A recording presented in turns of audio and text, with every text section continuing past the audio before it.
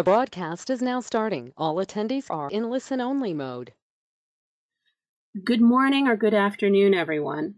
Thank you for joining us for today's Leaders in Law presentation. This series of webinars is hosted by Fastcase Legal Research. Before we begin, we have a couple of quick housekeeping announcements. The first announcement, you may have noticed that you're currently in listen-only mode. This is to cut down on the amount of background noise so everyone can hear our great presenters today. However, you are welcome to ask questions at any point during today's webinar. On your screen, you should still have the GoToWebinar pop-up, and on that pop-up is the questions button. Any question you ask there will be reviewed, and we'll try our best to answer it during the session. Our second announcement, today's session is not for CLE credit. We do offer some CLE webinars. They are available from Fastcase directly. And to sign up for those webinars, please go to fastcase.com/webinars. All right. So with that, again, I'd like to thank everybody for joining us for today's Leaders in Law session. Today, we have some fantastic panelists, and I want to make sure that everyone has a chance to see their full curriculum vitae. These are some really fantastic, excellent, learned people that are going to be speaking to us today. But for a short, quick intro for everyone so that we have as much time as possible on the subject. Our panelists today include Ann Tucker. She is a professor of law at Georgia State University, the director of legal analytics and the Innovation Initiative. We also have joining us Hannah Gorman, the director of the Balanced Justice Project out of the Florida International University. We have Anusha Gillespie. She is the vice president of solutions lead at United Lex and the former global co-head of innovation at Eversheds Sutherland. And we have with us Ryan Fitzpatrick, who is a 1L out of Hofstra University, a data analyst intern for Eversheds Sutherland, and a former product intern with Docket Alarm, Fastcase's sister product. We also have a couple of other fantastic people joining us. So this is going to be a very packed, very exciting session. I really encourage any questions, again, to that questions box, and we'll go ahead and get started. Hannah. Thank you very much for having me here today, and thank you for everybody joining us. We really do appreciate it. I am conscious of time, and I would say this presentation really symbolizes the fact that it really does take a village to be able to do the work we're going to be talking to you about today. With that being said, my first message to you all is I am double hatting a little bit today. The first hat I'm wearing is as the director of the Balanced Justice Project, which is at FIU Law. BJP, as we call it, it's an initiative falling under the non-profit arm of the university, so FIU Foundation. And that is basically to say we receive in-kind resources from the law school, all that good stuff, IT support, Westlaw, library access, and a desk. And we're based in the basement, which is where the location of the law clinic is at FIU. What do? We bring together current practitioners, scholars, the next generation of students from a variety of disciplines, all with a view to providing a holistic approach to criminal justice and, in particular, defense work. To this end, our key priorities is to train and recruit people from a diverse skill set and background to do this work. So, of course, law, social and forensic science, journalism, filmmaking, English majors, etc., you name it. And we are also focused on encouraging those who have spent time inside under detention and those who have been exonerated to join our team too. We have been working on our Zinger line, and this is the best we have. Please feel free to give us feedback. But when we get down to it, what do? We're implementing data, life history investigation, which is also known as mitigation specialist work, and creative alternative tools such as defense-initiated victim outreach or restorative justice circles where appropriate to humanize the vulnerable detained people and empower community to promote a fair criminal justice system. We do assist with the question of guilt, but we prioritize sentencing issues with a focus on cases of juveniles charged as adults, foreign nationals, and the most severe penalties, which brings us nicely to the Florida Center for Capital Representation, which sits under the umbrella of the Balanced Justice Project. My second hat is Amicus. Amicus is a UK-based charity that fights for justice on death row. Another way of saying that is they provide assistance to defense teams from under-resourced officers in the form of interns and remote casework teams. Indeed, it was Amicus who put me on the path I'm on today, having sent me out to Mississippi some 17 years ago now. Amicus has been critical in supporting the work that we're talking about today by sending volunteers to our office pre-pandemic time, but also essentially coordinating and helping to train a network of amazing lawyers who have been able to provide pro bono assistance. Just to give you an idea of this, I'm talking about 12, maybe up to 15 different law firms at any one time, located around the world, and we are reaching a number in excess of 400 individual attorneys who have contributed their time to this project. Eversheds, who you're going to hear more from, being a key leading firm in this work. So focusing on our data component, I'm going to move to our next slide to basically encompass why we're doing this. And I pinched this tweet from Georgia Lupi, who I think accurately captures what I'm trying to say. That is to say, empirical evidence is essential. It is about understanding the policies and law that we have developed and monitoring its impact on humans. We get lost in the figures. It's one of the reasons why I encourage everybody on our team to not only do some casework, so you get to sit opposite the people we're helping, as well as the data work, because we need to keep that fire in our belly and remember that these numbers are humans. So we're using the data to humanize our system and understand how it is being applied, determine whether it's constitutionally being applied, and evaluate new strategies that we are trying to implement to see if they are working. We also have the law on our side. In particular, I like to call this slide Life by Numbers, but I suppose most accurately it is called Death and Life by Numbers. And this really is to demonstrate, and I'm not going to go into these cases in any detail today, and they may indeed be cases that you are very familiar with already, but just by way of setting the stage for us, we know that the law is on our side in relation to empirical evidence and its critical nature. A snapshot of cases here focused on death penalty work. So Furman and Georgia being our landmark case, analyzing and looking to figures that might demonstrate the way that we apply the death penalty is arbitrary. And whilst there are numerous references to empirical evidence in that case, and by no means is there a judicial consensus about those empirical studies, but there is reference to discrimination, the factors influencing it, concern about race, gender, socioeconomic status, and politics. And certainly there is a determination from the justices in that case that there was an inconsistent determination of who was going to live and die. And that was the basis of the violation of the Eighth Amendment. In more modern times, we see similar arguments in Glossop and Gross, although not so focused on the death penalty per se, but focused on the question of the death penalty in the context of lethal injection. However, we see in the dissents Justice Breyer emphasizing again the importance of empirical evidence and calling for more studies that would lay the foundation for examining the constitutionality of the death penalty per se. We also see the application of empirical evidence studies to provide context for the evolving standards of decency.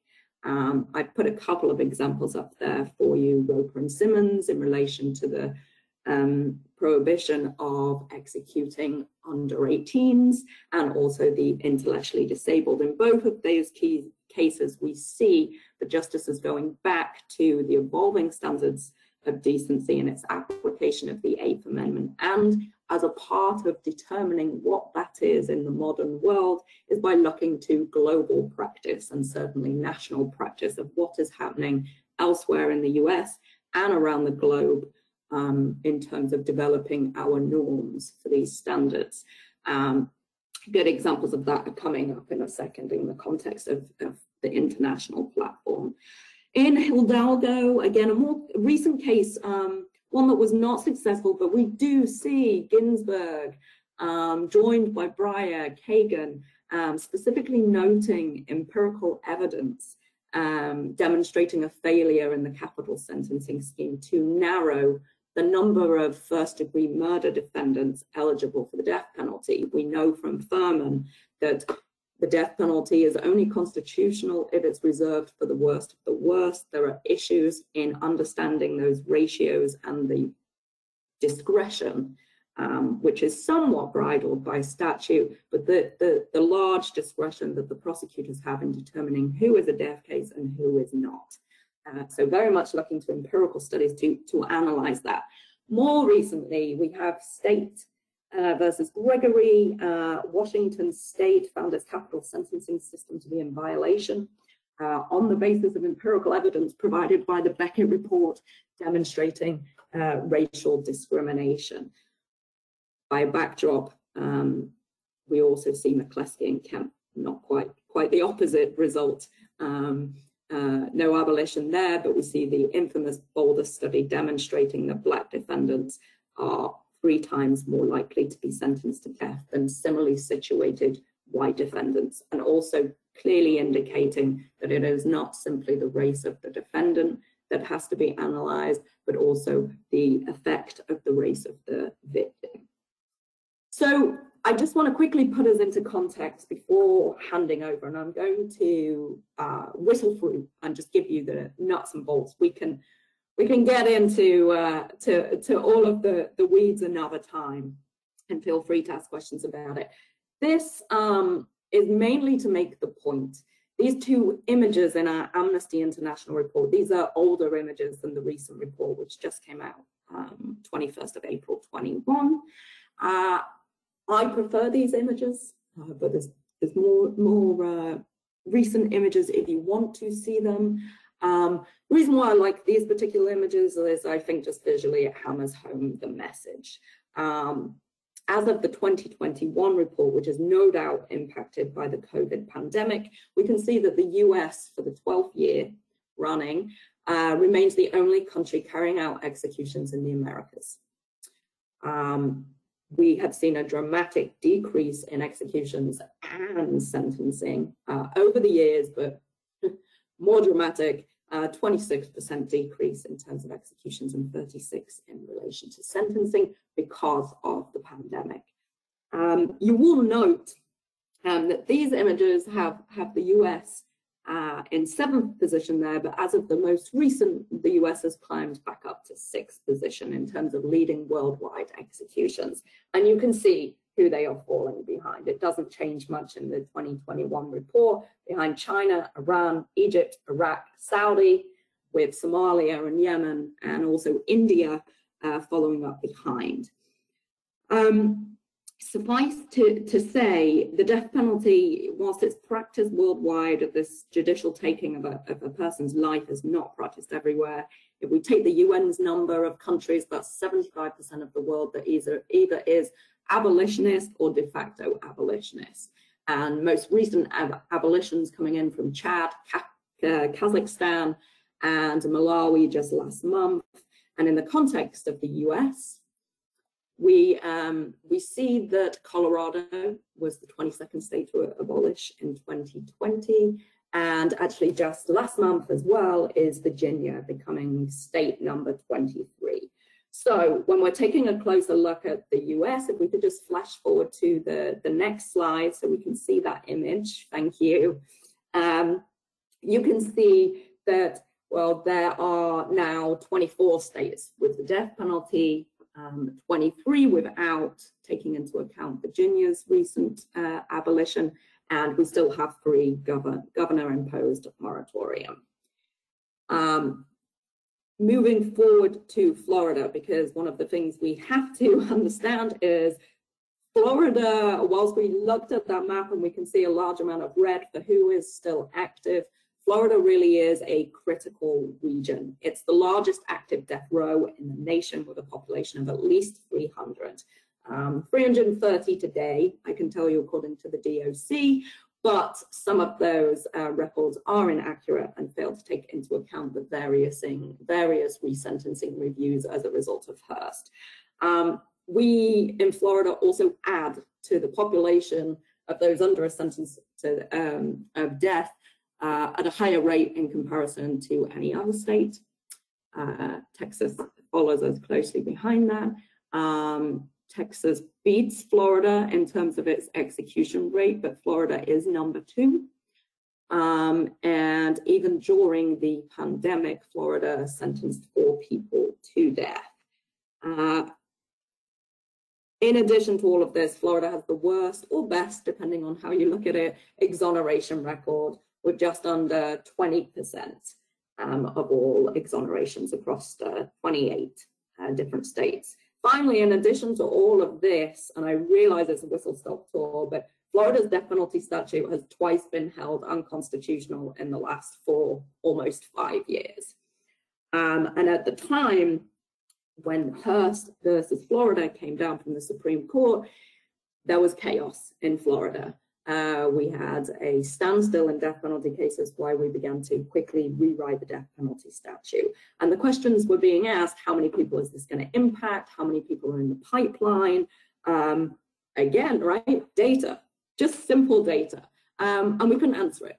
So that is when I embarked upon the work of trying to answer that question. And here what you see is our 67 counties, 20 judicial circuits, a bunch of names all over the wall, mainly because our former director didn't like Excel or any other database that you can imagine, any electronic platform.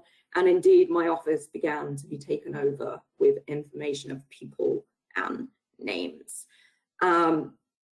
What is key to what we were doing is, initially it was just me, but that became impossible because we were also updating. This data is live and we extract from it. So we are constantly reviewing. Was just me, then a team of interns, and now, as I mentioned, the 400 plus pro bono lawyers going through the cases that we have been given in responses to public records requests. And just so you have an idea of that, again, state attorneys, 20 of them, clerks of court, 67 of them. So it is a lot of FOIAs and tracking, etc. And to be able to allow those 400 plus attorneys to be able to help us, that required developing a system that was user-friendly to multiple authors. So it's constantly changing. What we did do is highlight a huge discrepancy early on by looking at a similar sample. So this image on our next slide that you will see is actually this is normally a video, but for sake and simplicity, let's move straight on to the results. You don't need to see my British themed musical video, but this is just something I put together. What you can see here is a snapshot of a 10-year period of death sentences by county and circuit in Florida. And this really goes to the unusual argument of the Eighth Amendment. It's analyzing where the majority of our sentences come from. And the upshot here is there's some really fun stuff we can get into comparisons, but I'm sure you're all looking at the huge, big, soaring red column there. 5 of the 20 judicial circuits are responsible for 54% of total sentences, but that huge, big red column is one county, Duval County, which accounted for a massive 25% of all sentences during that period, which led us to question why. It was very similar patterns that were reported in Glossip and Gross, but when we began to look at it and crunch the numbers, compare them, put it into per capita, etc., The geographical variance couldn't be explained by population size, homicide rates, and whilst we can't yet point to, for example, race or age of offence, etc., all the different personal identifier variables you could imagine so far, what we can say is there is that geographical variance, and it would appear to be linked to the way different state attorneys who are elected are applying the discretion that they are given by law to make the decision on whether to file a notice or not. This really is just a nice way to symbolically put visuals up on there. This is Ramos Ayala. You may have seen her name all over the papers when she, 5 years ago, took to the steps of court and announced that she would no longer seek the death penalty, having been elected. It created mayhem. It created a lawsuit. Governor Scott removed all of her first-degree murder cases and gave them to another estate attorney from a different jurisdiction. Ayala, perhaps unsurprisingly, lost her legal arguments in relation to that and walked back her decision establishing a death penalty policy that would ensure at least 7 members of her team reviewed potential death cases. Moving on, we began to crunch the numbers. This is very basic descriptive stats for us, but we were able to see that similar variations were happening in relation to the pre-trial cases, right? Not just looking at the death sentences, but looking at the rate in which different state attorneys are seeking death. And what you can see on our left-hand side is our ratios. It's the rate of seeking death, so the proportion of first-degree murders that are turning into death noticed cases. And what you can see on the other side, the right-hand side, is a calculation of the impact of Hearst. And that is namely to say, without getting into all of Hearst versus Florida impact, is a good number of cases became pre-trial again because over a third of the row had their death sentences vacated, not quite overnight, but within 12 months of those decisions, and were having a retrial or penalty phase. And what we at least know at this stage is that the impact of this on Hearst on Florida's death row really highlights the arbitrary nature, not just of the legal decisions, the application of the Constitution, but the state discretion. So if we just skip forward, we can see a Mardi Gras pie chart. For people who love Mardi Gras, great. For people who love pie charts, great. For everybody else, I am sorry. This will look like a horrible, disgusting image. But what I am really trying to point out to you is the spotted shaded part, which is gray. It covers the green and yellow sections. These are all people under a sentence of death who had a non-unanimous jury recommendation. And following Hearst, the statute changed to make that a requirement. Florida is an outlier on that. What you see is between the green and the yellow, the green are folks who get a resentencing because they're eligible for a redo under the application, the retroactive application of the change of law. The yellow do not. They're essentially, for simplicity, they are too old. Either too old, docket delays, lawyers went off on holiday, pushed them over that key Ring versus Arizona decision of the 24th of June, 2002. The reason why I highlight this way is because the yellow and green are the same, but for timing. So this really does show the way the court split the baby, for one of a different phrase, there, and the arbitrary application of the new law.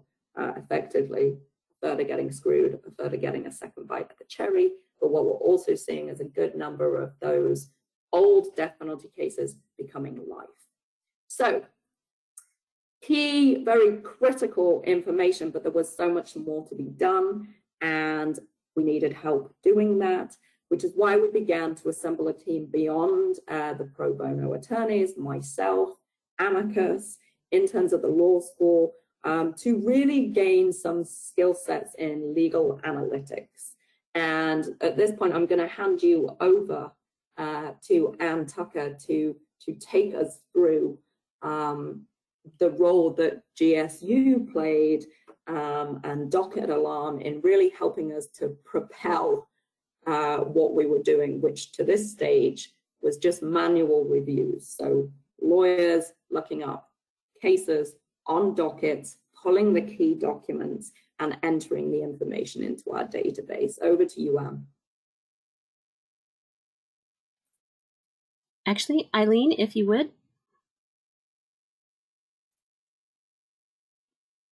Hi, everyone. I'm Aileen Krausen, Director of Pro Bono and Responsible Business at Evershed Sutherland, and I'm here really to introduce Anusia Gillespie, our former co-head of innovation, who really built this team and formed the collaboration.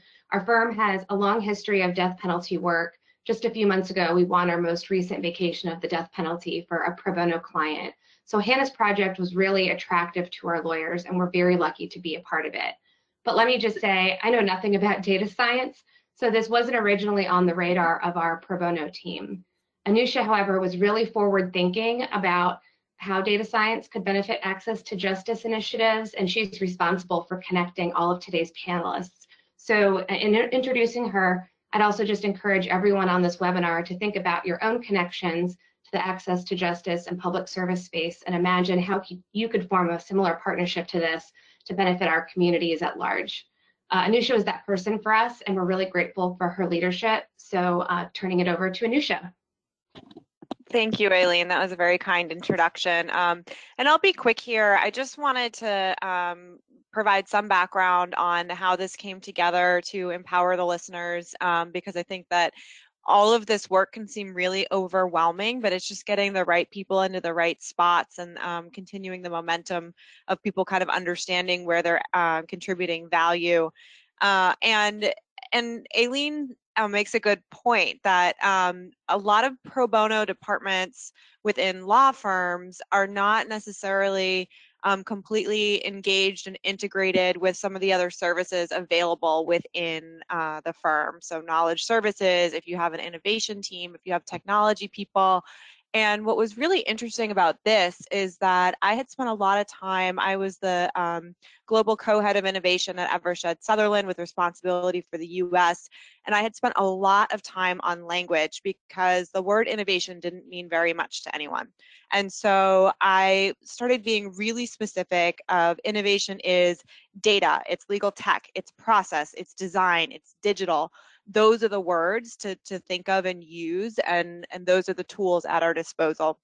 And what was interesting about this was that language and getting everyone speaking the same language worked really well because it was actually our PR professional who came to me and said, you know, I was just speaking with Aileen in Pro Bono, and she said that they have a data project. And she said, you should go talk to her.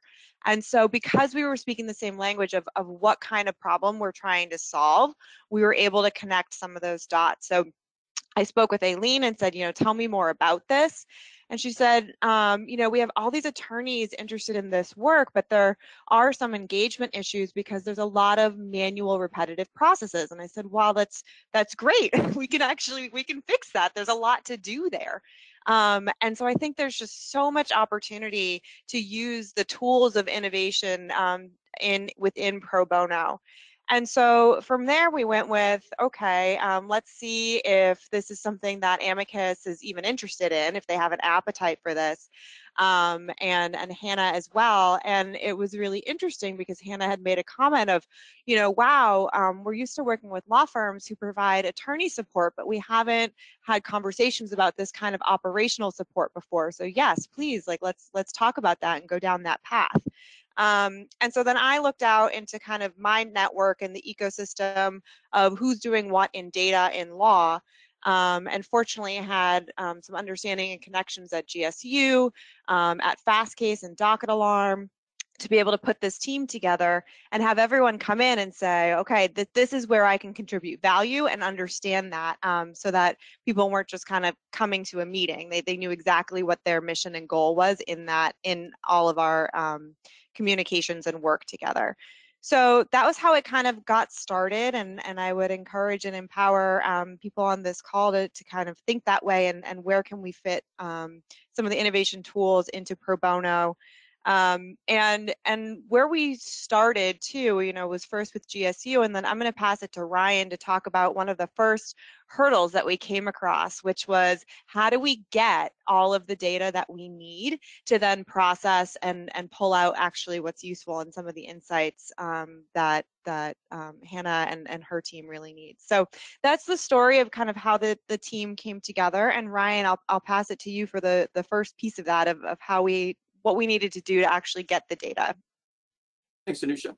Hi, my name is Ryan Fitzpatrick. I interned at Docket Alarm last summer ahead of my first year of law school, and I helped collect the data for this project. I started learning Python during undergrad from a great book called Automate the Boring Stuff with Python by Al Swigart, and then later took an online course called Google IT Automation with Python on Coursera. From there, I just did some experimenting on my own. And then during my internship, I worked closely with Michael Sander, the founder and lead developer of Docket Alarm, which is coded in Python, Nina Jack, the chief product officer, and Sean Tate, the managing director of content and data. For anyone on the call not familiar with Docket Alarm, it's a docket research, alerting, and analytics tool with a database of almost 500 million dockets and documents, all federal documents, 28 states, and special federal agency databases, such as the Orange Book and Patent Application History. I learned more about the Docket Alarm API by helping Michael Sander convert his demonstration of the API on GitHub to the newest version of Python, Python 3. And the API, or Application Programming Interface, allows developers to integrate Docket Alarm's functionality into their own applications. Nina Jack and Sean Tate introduced me to the Death Penalty Data Project and showed me that they had Excel sheets filled with docket numbers, and they needed a way to download everything from the Excel sheets in that format onto the user's computer quickly. So I used the Docket Alarm API to make a script that would take in an Excel sheet as input and automatically download all the PDFs from each docket onto the user's computer. I then presented my script to the team, and everyone seemed to find it useful. From there, Michael sharpened my Python skills by showing me how to make the program run faster and better, and he showed me how to publish it to the Python package index so other developers could use it. In my last test that I ran before leaving to start law school, I downloaded the PDF documents for 90 dockets in 25 minutes, but that can vary depending on your internet connection and other factors. Toward the end of my internship, I met with Ben Chapman, professor at Georgia State and executive director of the Legal Analytics and Innovation Institute, who would tell me what kind of features would be useful to implement and any potential problems that needed fixing. Today, I'm proud to remain in touch with Michael Sander, who shared that the code that I wrote continues to be used today and that he's found other uses for it since. The code's available for Docket Alarm subscribers to use or modify through Docket Alarm's GitHub page. And that's about it for me. Thanks so much, everyone, for having me on. And next, I'm delighted to introduce Ann Tucker, professor of law and faculty director of the Legal Analytics and Innovation Initiative at Georgia State University College of Law. Thank you, Ryan. It's been really great to see your progression through this project. And then Ryan just successfully completed his first year of law school. So big kudos to Ryan, and clearly on track to have an impactful career. So let me talk to you for just a moment about legal analytics at Georgia State University College of Law, and then we'll talk specifically about our role in this project. So the mission for legal analytics at Georgia State is we want to work at the intersection of data science and law to create new legal data sets, develop original methodologies, and uncover insights that increase the legal system's equity, transparency, and access. And we have a vision of a legal system that embraces data as a way to solve intractable problems and create a more fair and just society. So when we talk to both practicing lawyers in our community as well as students at our law school, we want them to think about data as a tool, another arrow in the quiver of a lawyer's toolkit. And what we want folks to think about is data, and working with data can be another type of fact that has incredible potential for persuasion and to illustrate concepts. And data is a way to take an argument out of conjecture and into something that's concrete. And we see a lot of power for that in advocacy, and we see a lot of demand for that in practice. So we're trying to equip our students with the tools to not only be practice ready, but to be future ready as well. And the way that we implement this is we have courses for our law students that focuses on data fluency, that focuses on basic computer programming, and then they have a capstone experience where they get to do an applied legal analytics research project, which is the one that you've been hearing about today.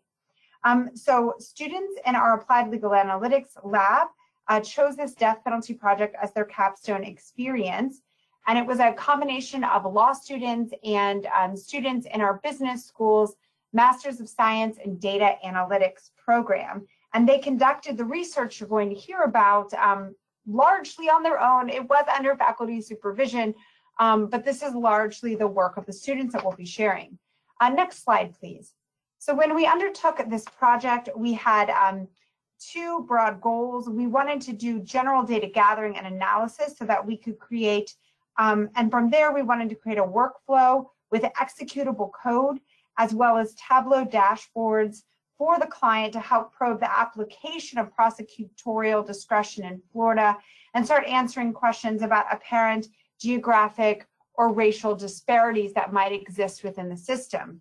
We wanted to do this both for research as well as for individual advocacy. So we can go to the next slide, please. We want to present some of our main findings from this project, but before I present that or proceed to that, I need to give a caveat.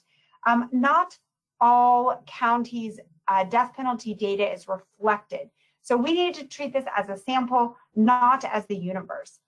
We had imbalanced data, and that a majority of our cases are coming from the Jacksonville metro area, and we had very little representation from Miami, the 11th Circuit, or Orlando, the 9th Circuit.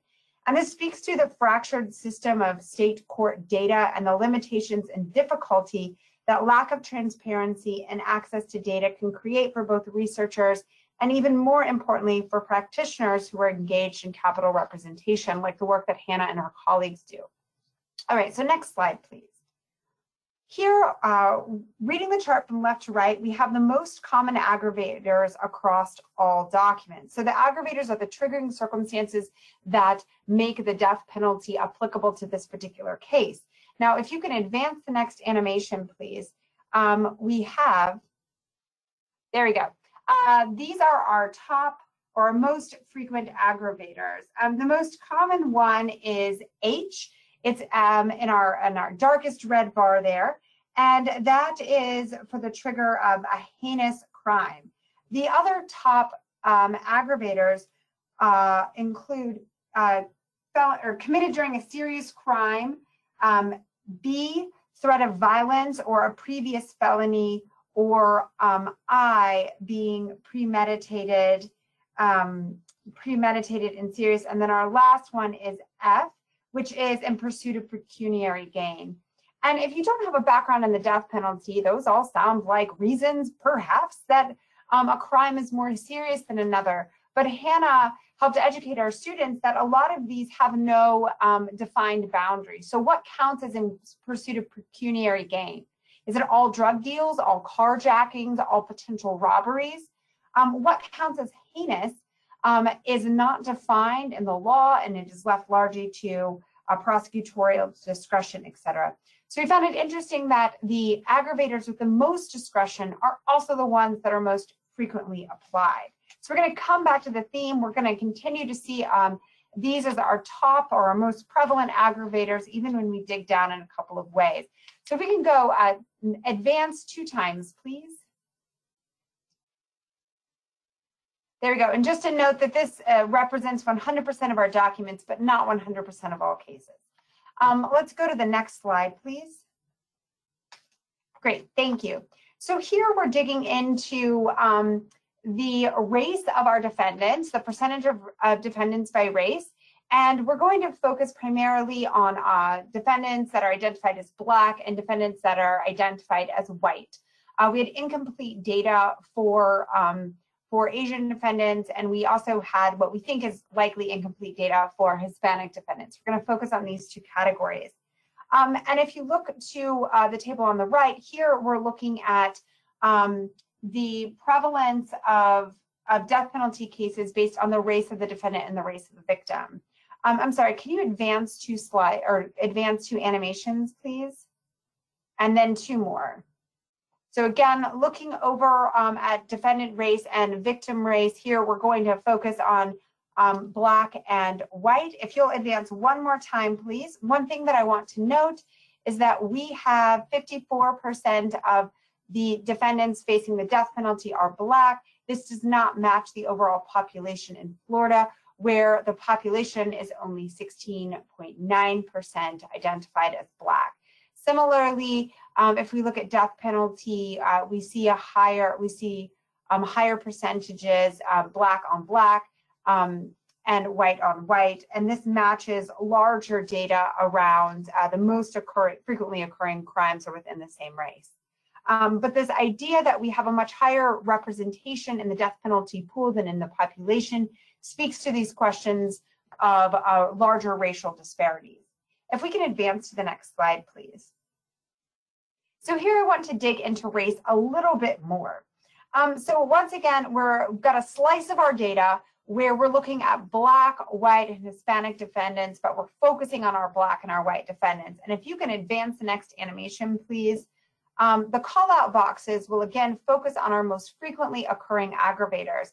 And if you look at each of these categories, you're going to see that the Black defendants have the highest representation in their categories. And again, these are the categories with prosecutorial discretion. So reading from left to right, B is a previous felony or threat of violence. D is a serious crime.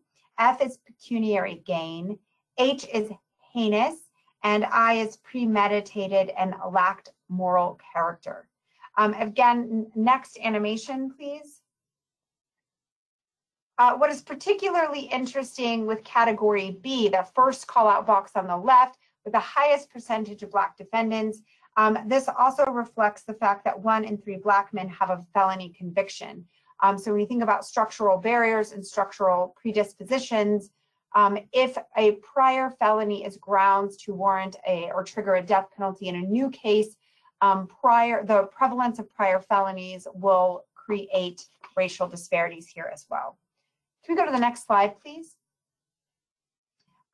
So here we're looking at aggravators broken down by jury recommendation. And I want to highlight the role of the jury because we've focused a lot in this project on prosecutorial discretion, but in the pipeline of a death penalty case, discretion doesn't end with the prosecutor, but also involves the juries that are sitting in on these cases. One thing to note is whether it is a death or a life sentence. That's the bar charts you see at the bottom of the slide. The most common aggravators are the same, and again, they are the ones with discretion. So B, threat of violence or felony. D, committed during a serious crime. F, pecuniary gain. H, heinous. And I, premeditated. So our patterns persist when we dig down by race, and then when we dig down by jury recommendations as well. Can you advance to the next slide, please? So we were able to do additional analysis, such as co-occurring aggravators, looking at the data at zip code, county level analysis, age, and then I'm trying to understand what's driving the least commonly used aggravators. But in the interest of time, we'll save those for Q&A. If we can advance to the next slide, please. I want to highlight 3 points the following slides. And this is to Anusha's point earlier, that innovation can be a hard concept to define and an even harder concept for those new to the field to conceptualize and see how it might be applied to them. So I want to share with you quickly how the students did this work and what tools drove the legal analytics research, aside from the great team that Anusha put together and the time invested in learning these skills. So if we can move to the next slide, please. So first, the first tool that we used is a machine learning classification program. And as a quick primer for those that aren't already familiar, machine learning describes any type of computer program or algorithm that improves automatically through experience, and it learns without being explicitly programmed. This will be in contrast to the rules-based approach that I'll talk about in a moment. And we have examples of machine learning in our everyday use. They're all around us, anywhere from Spotify to Apple Music. And if you can go to the next animation, we see it easily in what our spam filters do in our email. For those of us who have automatic junk folders, that is essentially a learning feature to identify relevant versus irrelevant email. And anytime you go and move an email from the spam folder into the inbox or vice versa, you're helping that algorithm learn what your particular preferences are more clearly. So let's apply this to our project at hand. If we could go to the next slide, please. In our project, our students built a two-step binary classification model to label our documents. Out of all the documents that Ryan and his team acquired for us, we needed to sort into the documents that had the relevant information about aggravators versus those that did not. So our first classifier was able to perform at 90% accuracy in separating documents that had aggravators from those with no aggravators. And then we had a second step classification model that further sorted out amended documents from original documents so that we could make certain we had sort of the last and best representation of the case. And again, students were able to achieve this second step at over 95% accuracy. All right, let's move to the next slide, please. In addition to machine learning methodologies, we also use traditional tools of textual analysis. And we can move to the next slide. I want to say there was some additional pre-processing using a pretty interesting approach called cosine similarity that identifies documents based on, can provide a similarity score. And we were able to use this to identify duplicates, withdrawals, and strikes. We also, on our text analytics pipeline, extracted dates and extracted the aggravator text before converting that all to variables. The variables, of course, are what you saw in our findings presentation. If we can move to the next slide, and I think this will be my last one that I point out, all right? Great, thank you. So here, this illustrates the concept of extracting text, and this also will illustrate the concept of a rules-based approach. So we could have used a classification model to extract the aggravators, but the rules-based approach was very useful in this context because, as is often the case in law, there's lots of textual variation in dynamic cases. There's also room for human error. Students wrote code to identify the text, the aggravator text that we are interested in using regex programs, and these are rules-based. And when we say rules-based, we mean we're automating a control F function. So if you've ever had a long document and you're looking for a specific section, you might scroll through, or you might use an index, or you might control F and try and find the word or the phrase that you're looking for. Regex does the same thing. It allows students to write very sophisticated control F style functions that helps the program flag any document or any text that satisfies those rules and extract that text for later analysis. And some of these patterns are like what you see highlighted on the right. Things like, we knew that the phrase threat of violence was associated with aggravator E. We knew that pecuniary gain was associated with F, etc. So that gives you a flavor of the main findings of the project, as well as the methodologies that the students used in this particular project, as well as methodologies that can be applicable to answer questions that you might encounter in your own practice. We can go to the next slide and pass it back over to Hannah.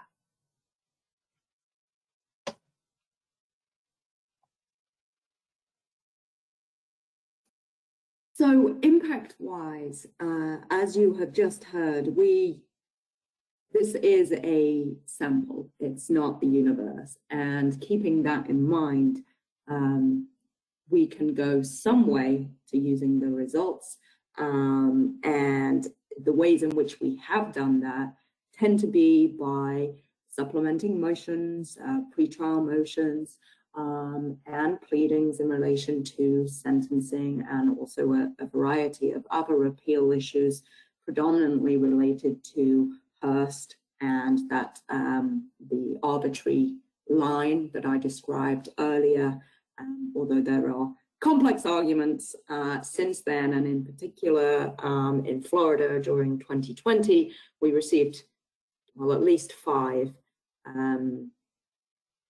U-turn decisions from the newly composed Florida Supreme Court, so rescinding all but one aspect of Hearst and placing jury unanimity in death cases potentially at risk. But as it stands right now, Florida statute still requires that. So it remains good law despite those decisions.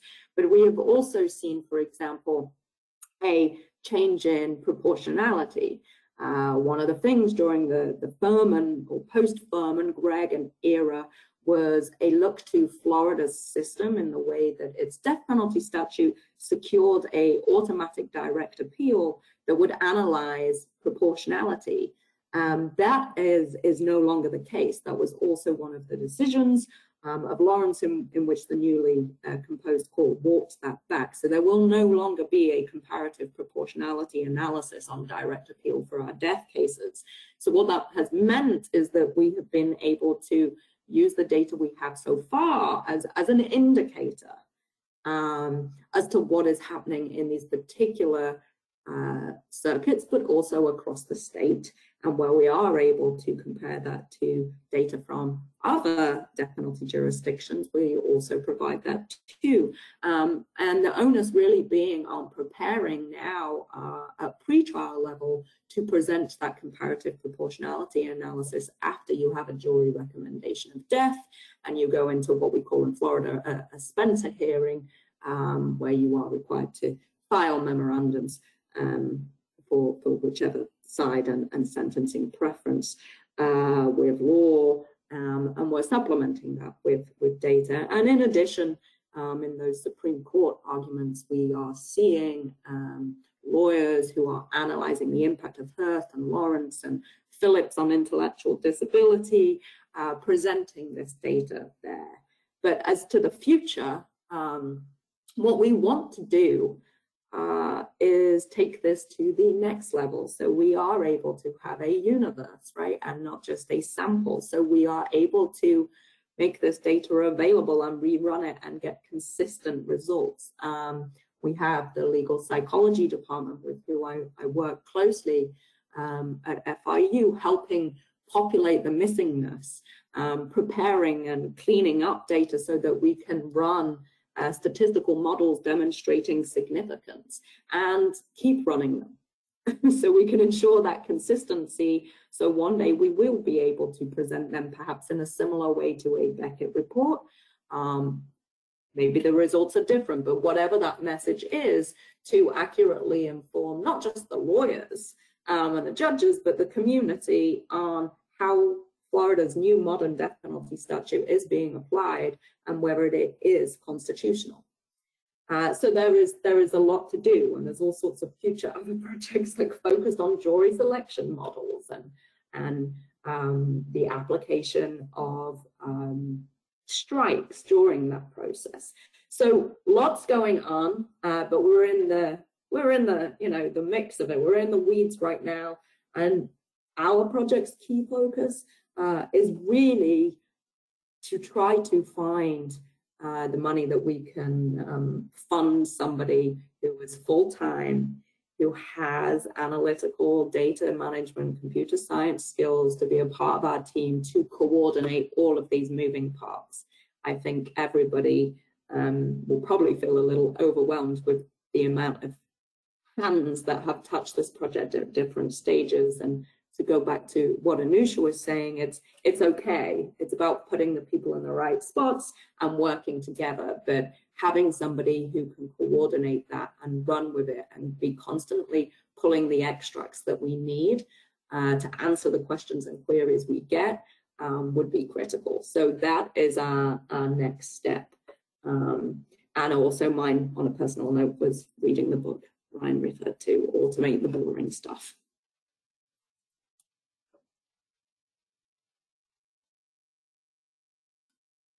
All righty, so we have a couple of questions from our great audience. I'm going to go ahead and read the question, and for any of our panelists, anyone who would like to respond, please feel free to. Our first question, regarding the data that was acquired from the dockets and from other locations, how do you address issues that come up regarding the privacy or confidentiality of information that may be a part of the dockets? Is there a plan in place or a routine that you used to emphasize that possible privacy concern? Is that privacy concern tied up in the jurisdictions that did not have data available?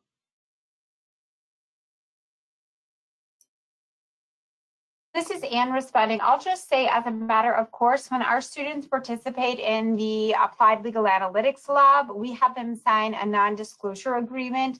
We treat it as an external client engagement and ask them to treat it with the same level of confidentiality that they would with other legal matter. Just to note that anything from the documents, they are, even if they're not easily accessible, they are public records. So there was nothing that's included in those documents that wouldn't be appropriate for folks to be reviewing, at least on our team. But I think the most important piece is how we treated our clients' objectives and the access to knowledge that our students gain from working with the client. I mean, I was just going to say something similar. So what Anne said, but emphasizing that the system we have in Florida in relation to the dockets, one of the things Florida is very progressive with is access and freedom to access information. Sunshine laws are great on that. So we can access a lot, and it is everything that we are accessing via the dockets is public record. Excellent. And then we have a second question. You mentioned during today's presentation that there have been a lot of recent U-turn decisions or decisions that have limited recent cases.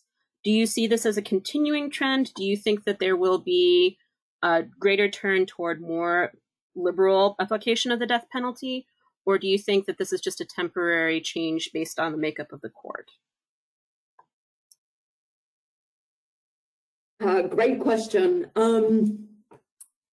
I'm not very optimistic that we will see a change in terms of the composition of the court to more liberal leanings in the context of the death penalty.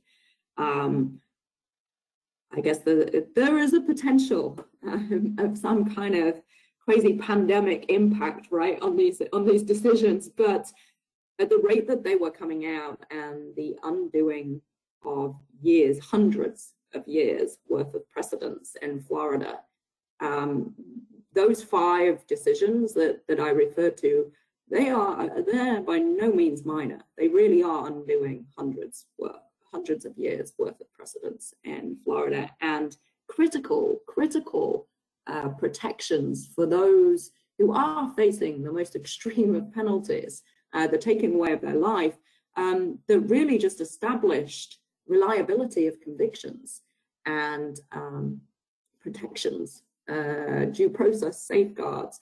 So I'm not optimistic in that, but we also have to put that in the context of the role of politics and the playing of that in terms of the appointments of the Florida Supreme Court. But just to give you sort of the heads up on that, what we saw on the Hearst composition of the court, the Chief Justice now is the lone dissenter in the recent decision that U-turned on the decision. So really for me, and certainly my legal education and experience is Florida is doing a lot more than just simply U-turning on some death penalty decisions. They really are undoing a tremendous record of history of procedural safeguards and doing away with the concept of stare decisis, incredible instability with changing laws just like that.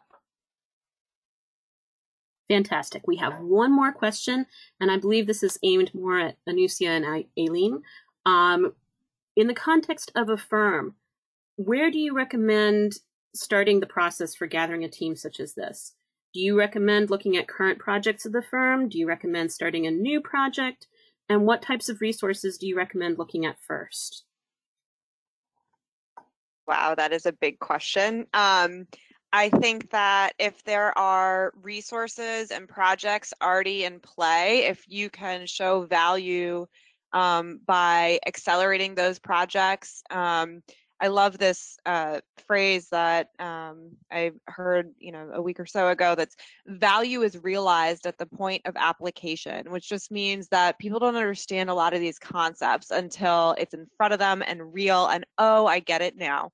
So the faster that you can get to that, the better. And that usually is with an existing project and plugging in there and showing value versus starting something from scratch, where then you have the tough job of selling it, building it, and building momentum around it. And then everyone's looking at you. So I would say to interview and find different projects around the firm, find where they might connect. I got lucky with this one where our PR professional connected the dots for us around data, and then we were able to run with it. But I would do kind of an analysis of projects around the firm, bring some internal people in. We've had other projects where we had someone from knowledge services, someone from technology, someone from pricing, and everyone came together because a lot of these projects, people will invest, they say, oh, I don't have time. But then when this project comes up, all of a sudden they have time because it's interesting and they're developing new skills and working with new people. And so I wouldn't downplay the power of that at all, and would instead actually tap into that because people like to be part of these kinds of new things. So my advice and 2 cents would be to find an existing place to plug in and show value quickly, and don't be shy in asking the right people to get involved, because you might find they have great appetite for it. Excellent. Well, I think we hit all of the major questions that our audience had. So I'd like to take this moment to thank all of our presenters, panelists, and everyone who's been involved with this project. This has been a fantastic project for really applying the tools and the knowledge and the information that is a part of the law to issues that are fundamental concepts in the law. And I speak for our audience, I suppose, when I say that I look forward to all future work in this area and in related projects as well. And I'd also like to thank our panelists specifically for a great presentation today. This has been fantastic. And I'd like to remind our audience that after today's presentation, we will be sending a follow-up email that will include a link to the recording for today's session, as well as slide materials from today's session. There is a great appendix with additional data analytics charts and information about the concepts and the information that was processed as a part of this project. I'd also like to remind the audience that we will be having future Leaders in Law sessions. Keep an eye on your email for announcements as those come available. We have some really great presenters coming in the future as well. And again, I'd like to thank everybody for joining us for today's session. I hope that everyone has a great afternoon, and keep in mind all of the wonderful information that was a part of today's presentation. Have a great one, everyone.